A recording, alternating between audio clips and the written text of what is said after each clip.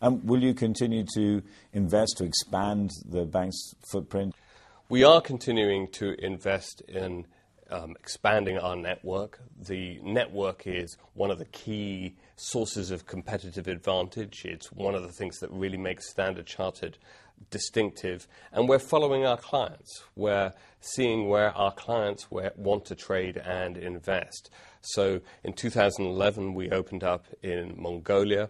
In October of 2012, we bought Crédit Agricole's business in Turkey.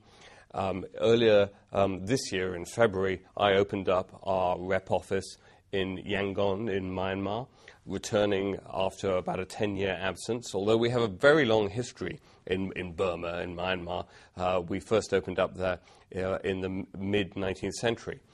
And we will be looking at other markets and how we strengthen those. Another one we've just done, actually, is we've just signed a joint venture agreement to upgrade our rep office in Angola to being a full-service bank, which will open up later this year.